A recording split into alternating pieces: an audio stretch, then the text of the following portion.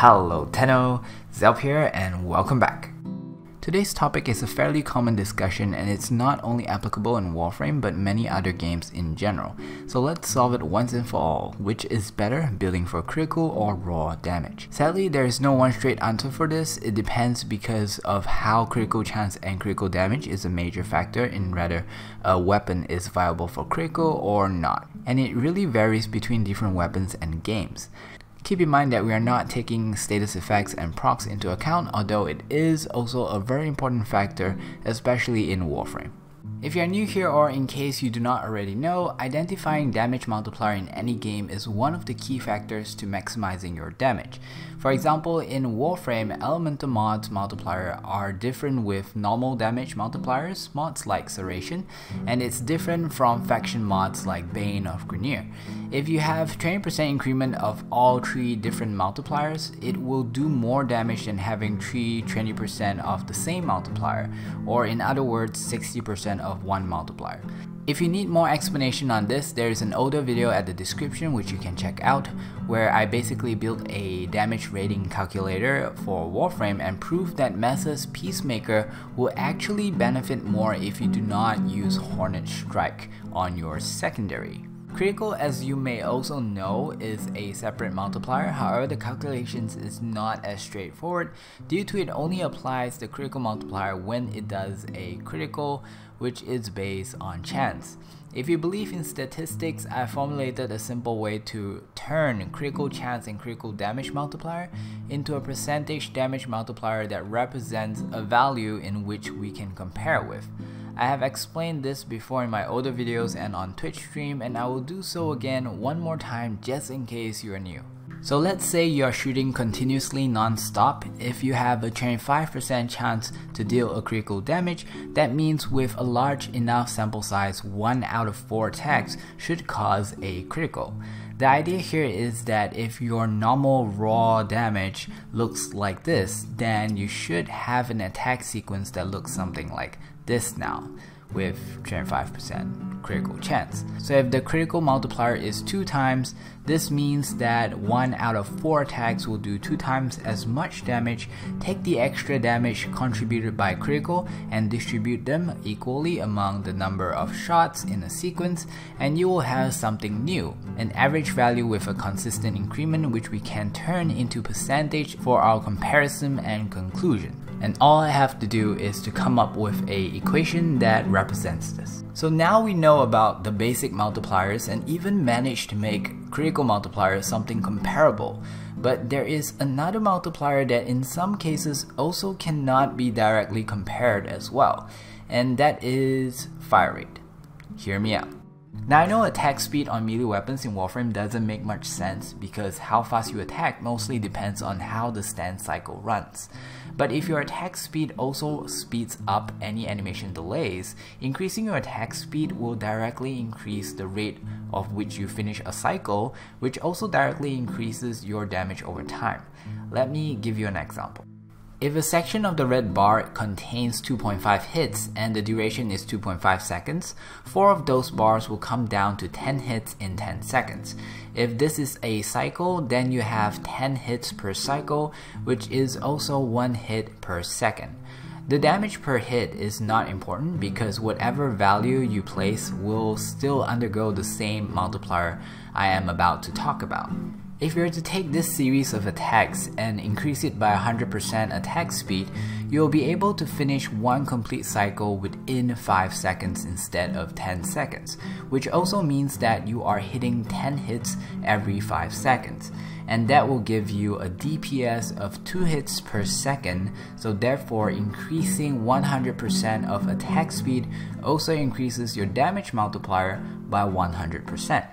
However, that is not the case when it comes to shooting with a gun that requires reloading.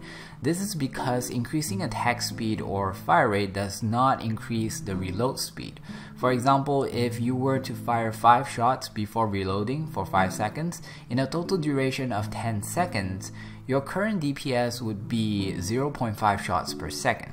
And if you increase your fire rate by 100%, you would completely fire 5 shots in 2.5 seconds instead of 5 seconds, meaning in a full cycle of 7.5 seconds, your DPS is only 0.67 shots per second, which is only a damage increase of 33%.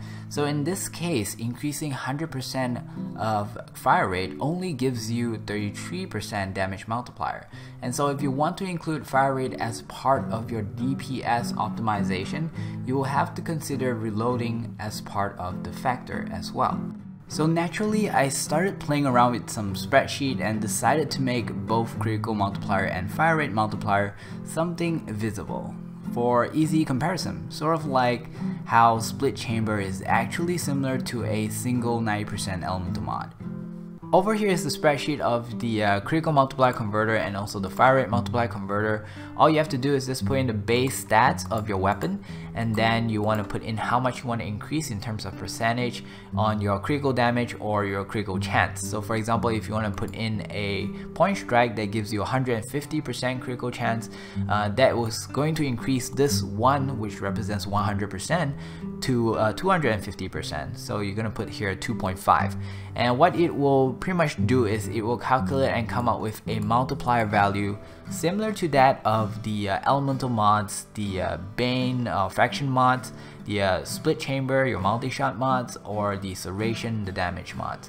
And those values are really important because they are easy to compare. It's like, for example, if you have a weapon that has only one slot, like all the other slot is non-existent, you know better to not put in a 30% faction mod over something like a serration that gives you 165%, because those values actually come toe to toe because they have separate multiplier. So here it's gonna convert all the critical into a separate multiplier that you can compare once again, instead of giving you like 50% critical chance, which will not mean anything to you because it all depends on your base critical chance and your base critical damage, because if your base critical damage is really low, then it's not really gonna mean anything. I hope you know what I'm saying here. So let's go on to the example. Here I have the stats of the Soma Prime, and it's a critical weapon. So if I were to put in a point strike, which increases this to 2.5 because point strike gives you 150% critical chance, now you can see that your multiplier actually increases to a 56.2%.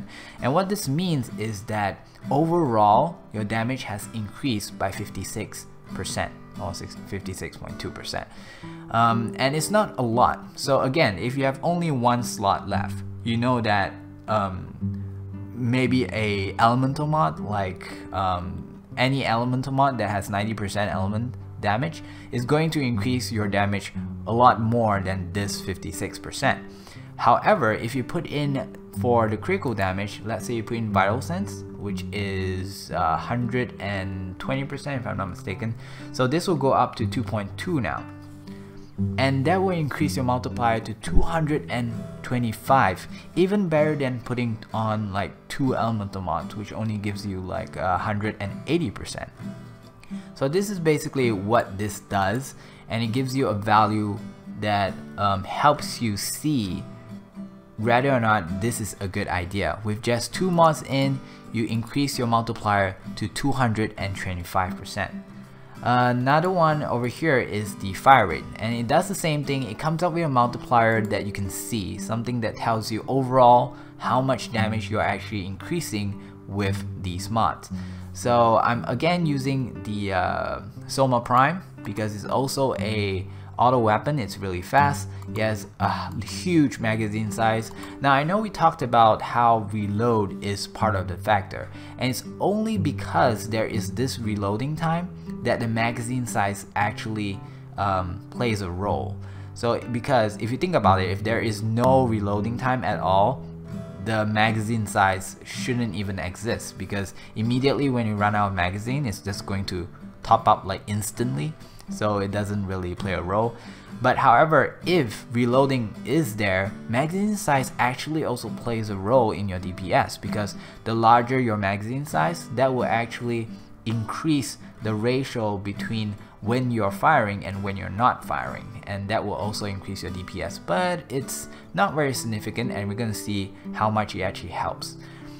So the Soma Prime has a fire rate of 15 bullets per second. If I were to increase it with something like a speed trigger that gives you 60% attack speed, so now this one becomes 1.6, you can see that you actually increase your overall damage by 44.1%.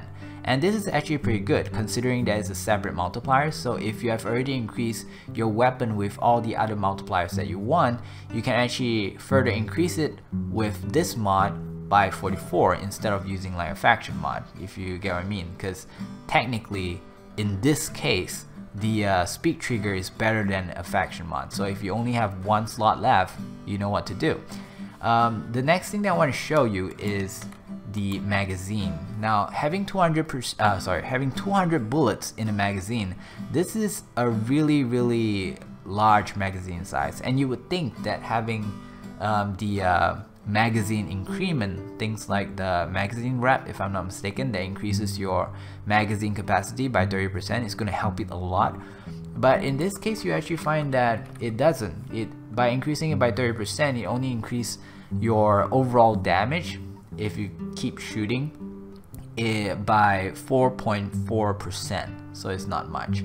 It's actually toe-to-toe with reload, and they are similar in a way because again, like I said, the amount of magazine size you have actually just changes the ratio between when you're firing and when you're not firing. So increasing your reload speed by, let's say, 30% is also going to increase your multiplier by 4.4%. It's the same because instead of increasing the time that you're firing, you reduce the time that you are reloading, and the ratio will still be the same. Now next, let's take a look at a different weapon. Let's say the Dread. Okay, so the Dread has a 50% critical chance, and it has a 2x multiplier. Now to be honest, damage doesn't matter. The damage is only good because you can see things like your average damage. But then when it comes to multiplier ratio, or I mean just the multiplier itself, it doesn't play a role. I can put here 1 and you'll still see the exact same figure because it's taking the before and after damage and comparing it to come out with a multiplier. How much increment that you did in percentage. So it really doesn't matter, so I'm just going to put this 2 as 1 for now, and let's take a look at the Dread. So for the Dread, so again you can see it's 0, but when you increase it with your point strike, and if you increase this with Vital Sense, you can see that the damage increase is 306%. With just 2 mods, you get 306%. Now, the reason why I want to show you about the Dread is because for Warframe, it's a little bit unique. Whenever the critical chance go above 100%, they have bonuses, bonus damage, and this is what's happening. In a normal situation, if you just use the exact same formula and calculate, you're gonna get a multiplier of 250%. But in Warframe it's different. They have critical levels and you have entered critical level 2, so there is a bonus. The orange crit actually does more damage than a yellow crit and things like that. So all these things you can actually get the formula from the wiki. On top of that, you also have to consider that the average damage is no longer taking the base damage as part of your average and then you plus the extra damage. Is no longer that way. Instead, now your base damage is all yellow crits, so it has to be taken as a yellow crit damage. So the calculation is a little bit confusing, but it's there and you can go ahead and check it out. Let me know if you find any mistakes, but from my testing it works. So how and why do I have 2 of this?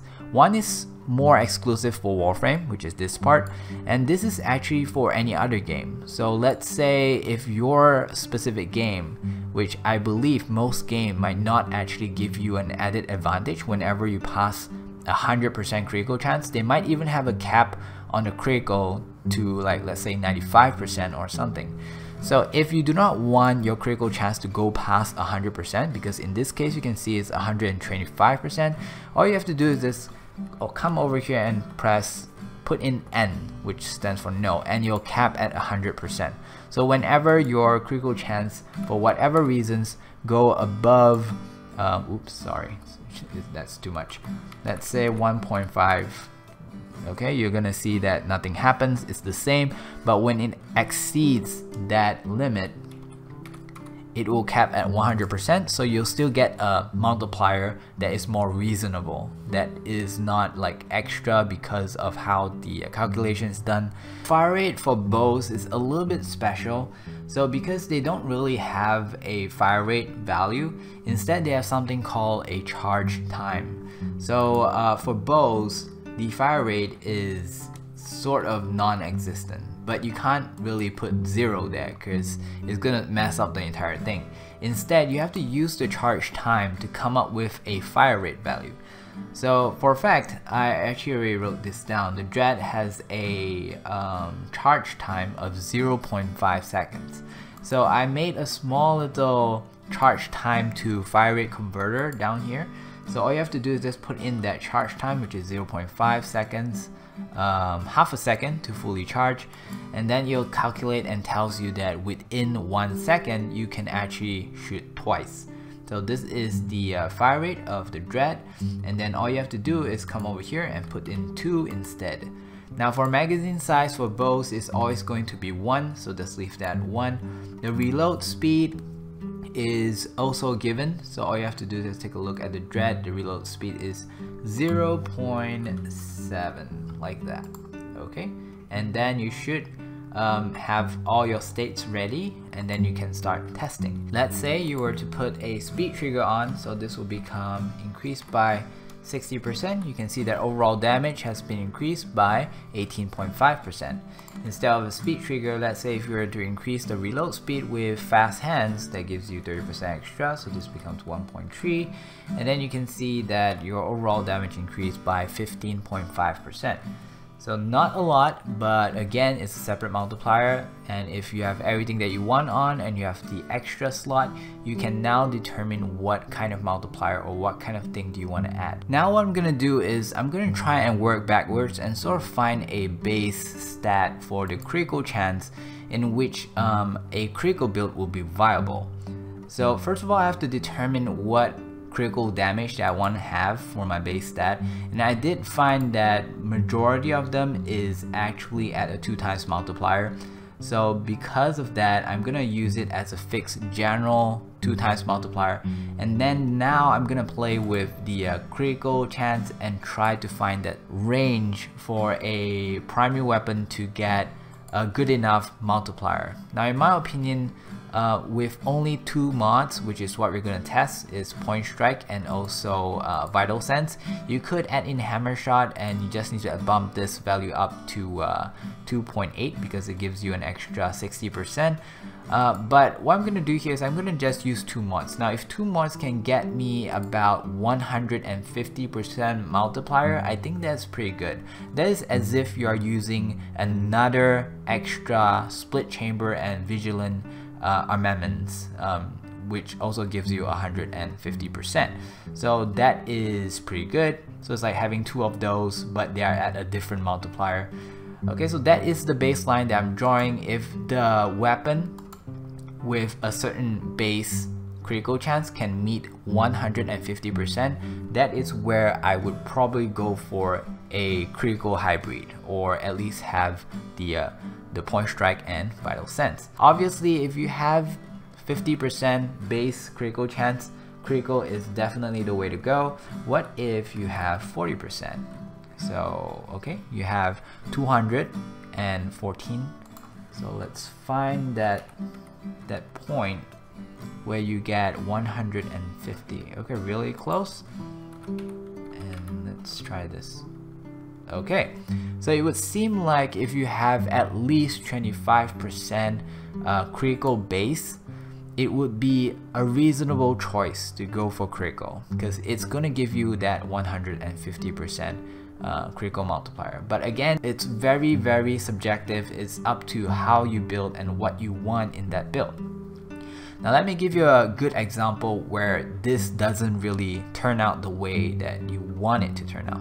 Now I actually started making this a while ago, like a few months ago, and a few months ago Xander from Zandypan's channel, he actually came to me and he told me about the Breton Prime. So over here is the Breton Prime, and he says that this weapon, he's been modding it with pure damage and also with critical.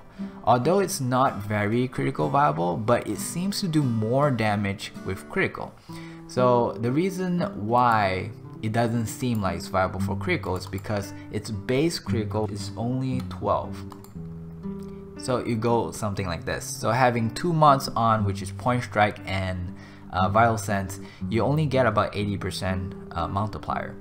However, if you use that 2 slots for other things, like for pure damage, you can actually achieve a much larger damage. But still, when you use critical, it kills enemies faster. So based on experience, he told me that the Breton Prime is killing faster with critical.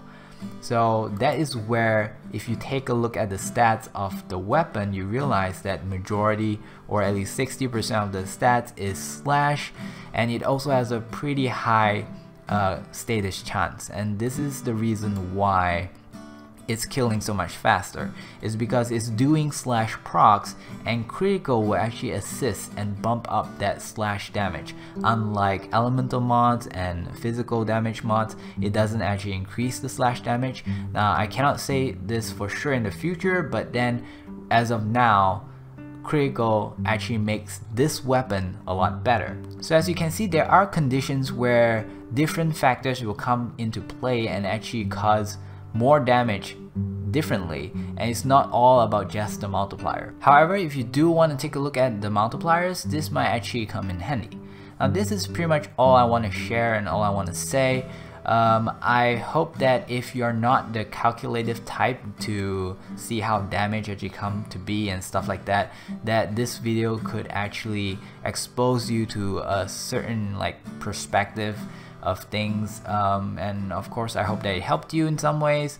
Currently I'm learning a lot about animation, and I'm trying to make my videos embedded with some animations as well. So it's a learning process and it's taking a lot of time, like I can spend a whole day just to make a few seconds of a animation clip, also because I'm so bad at drawings.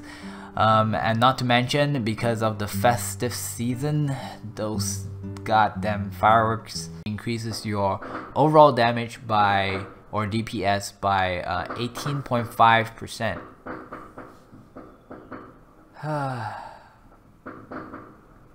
Happy New Year's out. 2 hours later.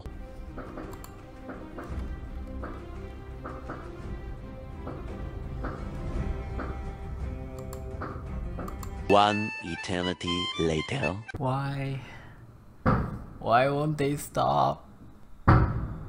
Hey guys, don't forget to like and subscribe if you deem the content worthy. Click on the bell icon to get notifications when I post a new video, and remember to share your thoughts down in the comments. There's a video in the description that tells you how you can win my glyph if you are interested. That is all guys, have a pleasant day. Bye.